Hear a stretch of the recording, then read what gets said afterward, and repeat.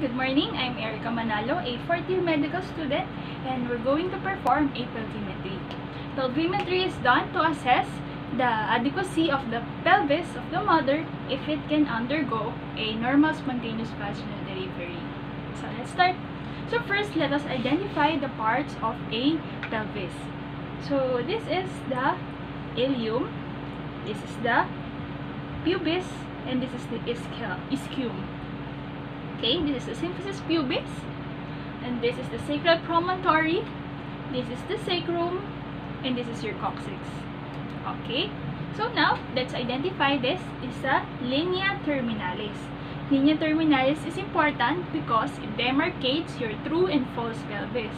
So anything that is above the linea terminalis, so anything that is above here, is considered your false pelvis. It is also your pelvic inlet. So anything that is below your linea terminalis is called your true pelvis. It is also called your pelvic outlet. Okay, so let us also determine the shape of this pelvis.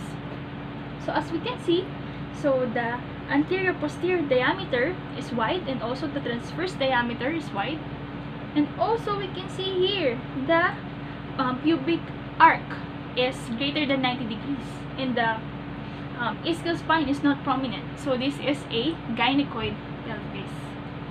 Okay, so after that we measure the examining hand. So from here, from my index finger up to my knuckle, it is 12 centimeters. So approximately 12 centimeters. And then if I combine this width of my fingers, it is 3 centimeters. And if I do this from here to here, it is 10 centimeters. So this is important to measure the pelvis. So now we define what is diagonal, obstetric, and true conjugate. So for the first is diagonal conjugate. It is the only one that is measured clinically. So it is from the inferior border of the symphysis pubis up to the medial sacral promontory. So what we do is here, we do this. And so that is for the diagonal conjugate. And then now for the true conjugate, it is from the superior border of your symphysis pubis up to the medial sacral promontory.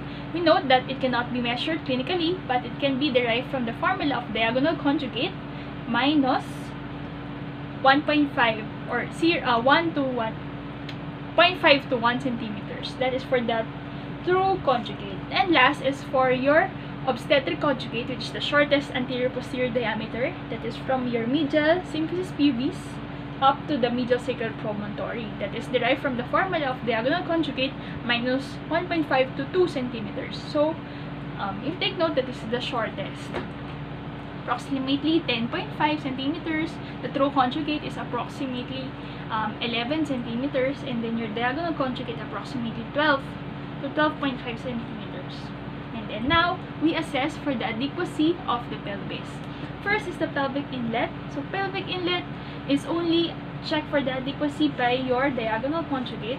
So if I cannot assess the sacral promontory, take note that my the length of my fingers is 12 centimeters. So meaning, if I cannot assess, meaning it is adequate. It is more than 12 centimeters. But if I can accessible, or I can already touch the sacral promontory, that means it is not adequate.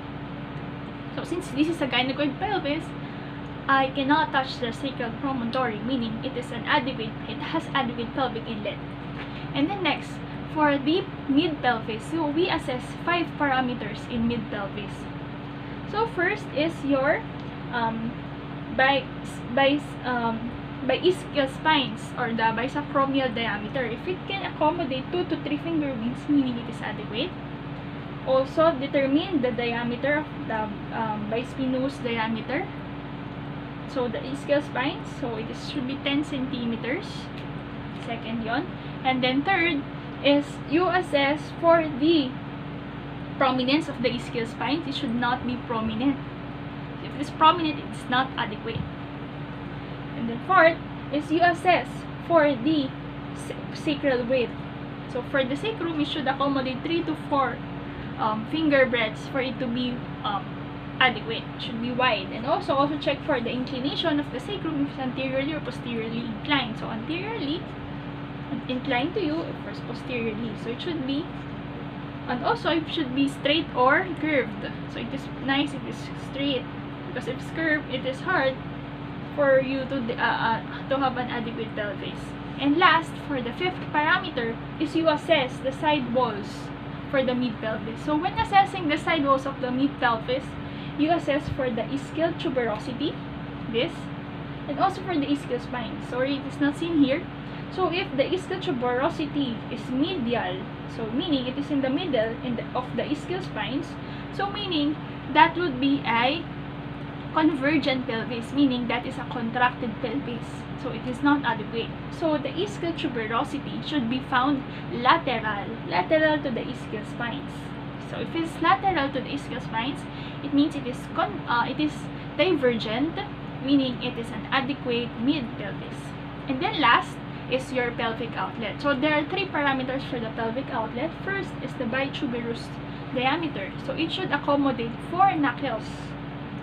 So here, it can accommodate 4 knuckles between your ischial tuberosities. And next is your pubic arc, or your pubic angle. So here, it is more than 90 degrees. So it is adequate. And last is the mobility of the coccyx. So you palpate for the mobility of the coccyx, if it is movable or not. So if it is movable, meaning it is adequate. So that is all for the pelvis or the pelvimetry. Thank you.